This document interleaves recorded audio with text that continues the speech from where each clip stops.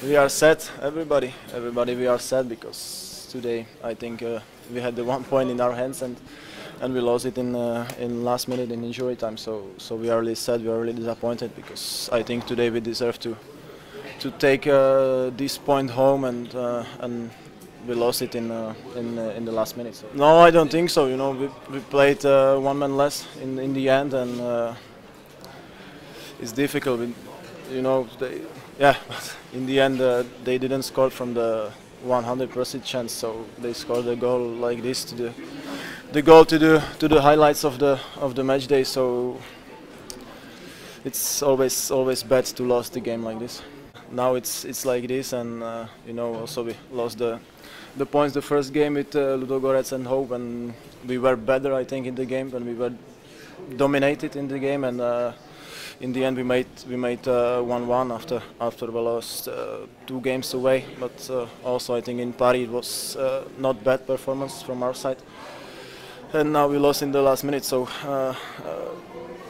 we are also I think a little bit unlucky in this campaign this year. So, but we cannot give up. We still have 2 games in front of us, and next game will be I think the most important in the end for this campaign to survive in the Europe for the next year. This group is now finished in Champions League because it's already done, and now we have to fight for the Europe League for the next year.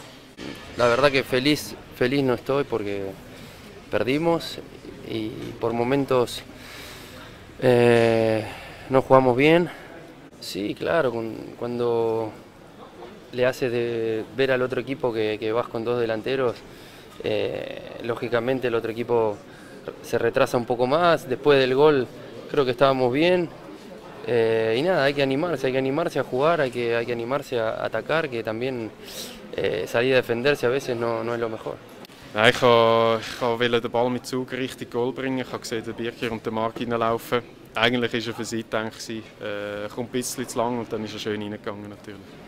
Ja, ich glaube, unsere Taktik ist schon aufgegangen, mehr oder weniger. Wenn du nur 1-0 hinten bist, ist immer möglich, um ein Goal zu schiessen, um den Ausgleich zu machen. Das haben wir gemacht. Und wenn du dann so nah dran bist an einem Punkt, dann willst du auch einen mitnehmen. Ja, schade hat es nicht gelangt. Ja, kann man schon ein bisschen so sagen. Also wir hätten sicher Ludogorets jetzt daheim auch schlagen. Gegen PSG zweimal haben wir wirklich sehr einen guten Match gemacht, glaube, und dann gesehen, dass wir mitheben mit den Grossen.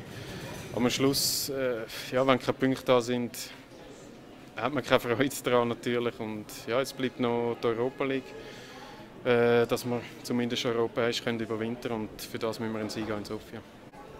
Also schlecht würde ich nicht sagen, es ist einfach sehr ruhig im Moment. Klar, jeder ist enttäuscht über die Niederlage, über die Art und Weise natürlich. Und ja, ich glaube, da gilt es von morgen an, das ein bisschen aufzuarbeiten oder ein bisschen anzuschauen, zu analysieren. Im Moment ist die Enttäuschung sicher sehr groß.